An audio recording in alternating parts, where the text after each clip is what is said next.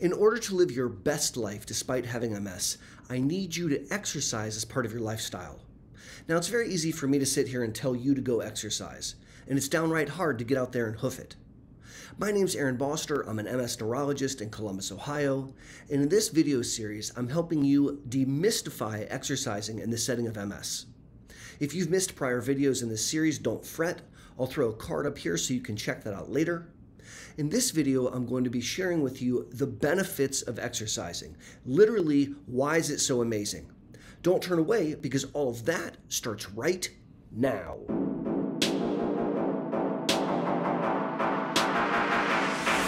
Hey! Howdy!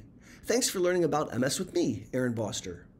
In this video series, I'm helping you demystify exercising with multiple sclerosis. And in this video in specific, I want to do a deep dive, sharing with you the multiple benefits that one can experience through exercise. Grab a pen and paper and let's jump in. Number one is heart health, literally improving your cardiovascular health. Exercising as part of your lifestyle lowers your blood pressure. It lowers your cholesterol. It helps better control your sugar, and it strengthens the actual muscle of the heart so that it can pump more efficiently. Exercising is an outstanding way of optimizing heart health. Number two is brain health. Just like with heart health, exercising as part of your lifestyle helps slow the hardening of the arteries in your brain. It helps slow brain volume loss, and it helps preserve the neurologic reserve. Exercise is one of the least appreciated disease-modifying therapies to slow down MS, largely in part because of the benefits to brain health. We want to keep the organ as healthy as we can, as long as we can.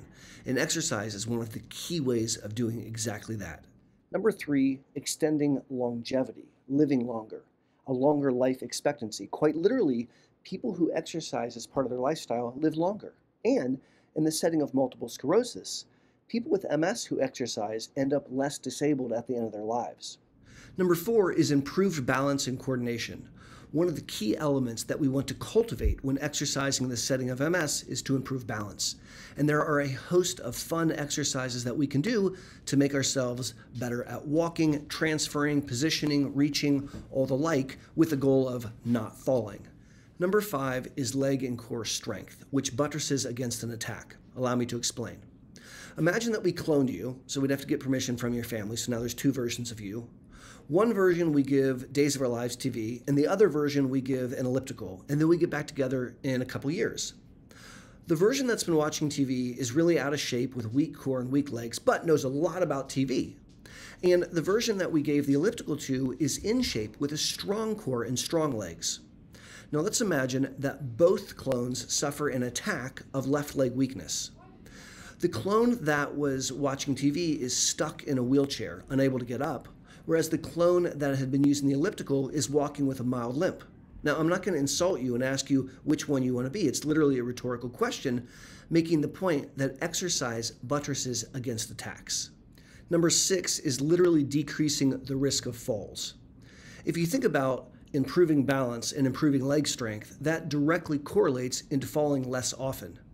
There was a really cool study done with 80-year-old men, no MS, just guys that were 80 years old. And they had some of them take some fall preventative classes, like learning tricks and tips. And another group literally did squat workouts in a gymnasium. What they found was the guys that squatted fell a lot less often. And I want that to be the experience that you have. Exercising decreases falls, which is a really good idea. Number seven is improving your activities of daily living. If you have a strong core, flexible limbs, if you have strong legs and good motor endurance, you're going to carry a basket full of clothes up the stairs more safely. You're going to mow the lawn with less energy expended. You're going to get through your daily activities with much more success. And that is a really great idea. Number eight is bone health. People impacted by MS, both men and women over the age of 50, have an accelerated bone loss with a higher risk of developing osteopenia and osteoporosis. This is very serious because it can lead to a pathologic fracture and a broken hip, God forbid. Exercising, particularly stomping on the ground, so walking, jogging, running, lifting weights, these kind of activities cause reactive bone growth, and they literally make the bones denser and stronger, decreasing risk of fracture. Very, very important. People impacted by MS can suffer from slow gut motility and problems moving their bowels. Number 9 is bowel improvements. Exercising strengthens the pelvic floor. This can make it easier to hold on to stool before you want to let it go and to get rid of it when it's time to go to the bathroom. Also, exercise stimulates your gut motility and can help you move your bowels on a regular basis. Number 10 still has to do with the down theres. By strengthening the pelvic floor, we can also improve bladder function. All too often, people impacted by MS can have difficulties with bladder, whether that be urgency and frequency and accidents and near accidents, or difficulty emptying. By exercising and strengthening the pelvic floor, you can have much better control over your urine output. Number 11 is improving sex. You heard me right. Exercising as part of your lifestyle can have massive benefits in the bedroom.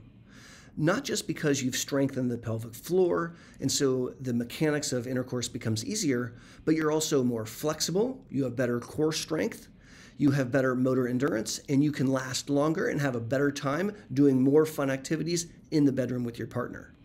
Improving sexual function is a great benefit to exercising as part of your lifestyle. Number 12 is social interaction. People impacted by MS have a very high risk for social isolation, where they aren't going out into the community the way that they once were, and they can end up kind of by themselves at home. Social isolation is a nasty creature, and it can definitely lead to increase in depression and anxiety, and kind of ruin the quality of someone's life. Participating in exercise is an opportunity to engage with others. Whether you are walking out in your neighborhood and you wave hi to your neighbor, or whether you're going into a gymnasium and you see the other gym goers, whether you're participating in an exercise class where you're doing something active with someone, or whether you're playing a formal sport where you're on a team, these are all awesome opportunities to engage with your community and to get out into the public domain. The reality is that stress worsens multiple sclerosis. So any efforts that we have to manage stress pay dividends. Exercise is an awesome opportunity to practice mindfulness, which I define as being in the present moment without prejudice. Participating in athletic activity, not worrying about things that you missed yesterday, and not worrying about things that might happen tomorrow.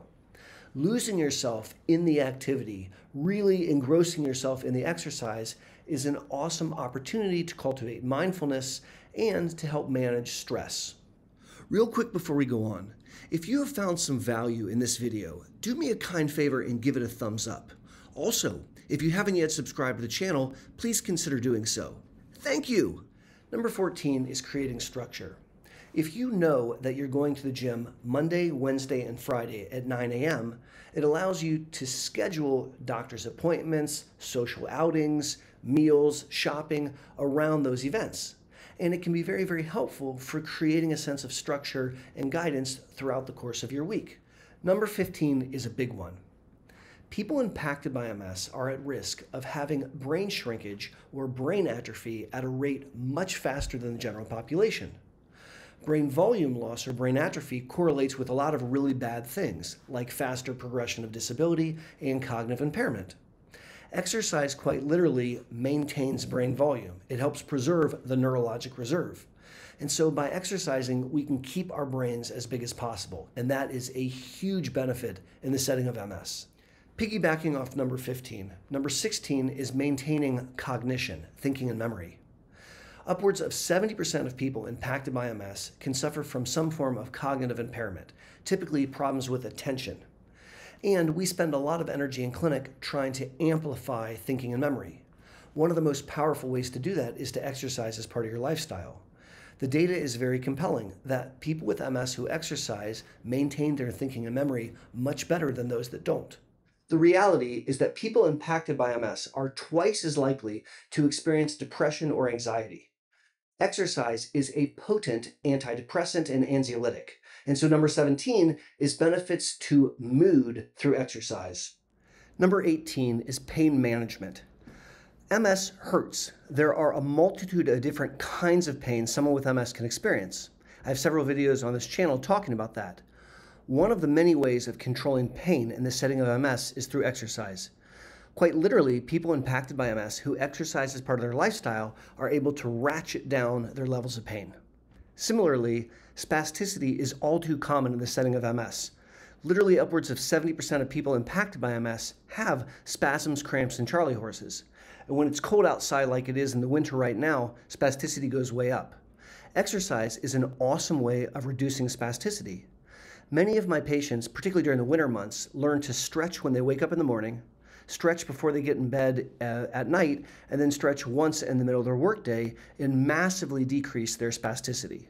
Number 20 is weight management. Exercising as part of your lifestyle helps raise your core body metabolism and helps you burn more calories even when you're sleeping. And so people that commit themselves to exercise have a much better time of controlling weight. Now, in this setting of MS, that takes on a particular value. If you are carrying 10 extra pounds on your belly and you have a weak left leg, that's 10 extra pounds that weak left leg has to walk with. If you lose weight, that's 10 less pounds on that weak leg, which can make the difference between walking successfully and risk of fall. Number 20, exercise literally can help with speaking and swallowing. Unfortunately, sometimes people impacted by MS can have what's called dysphagia, where they have trouble swallowing, or dysarthria, where they slur their speech, or hypophonia, where they don't pronounce things loud enough. Exercise that helps the bellows, the lungs, can actually improve your ability to speak and swallow. And so that's an added extra value for those folks impacted by MS. Sleep is very important and even more important in the setting of MS. And exercise assists in getting better quality and better quantity of sleep. Literally, people who start to exercise as part of their lifestyle will get their snooze on all the better. And lastly, exercise facilitates fun. You want to seek out forms of exercise that don't stink, things that you actually enjoy. Moreover, by staying in shape through exercise, you're going to be much more able to engage your children and grandchildren, play with your pets, and improve the overall quality of your life. Let's have some fun. The most impactful thing that you could do to help this channel grow is to watch another video. So if you'd like to up your game, click the video that's on your screen right now. And until my next Monday morning video or my next live stream, this is Boster saying be safe and take care.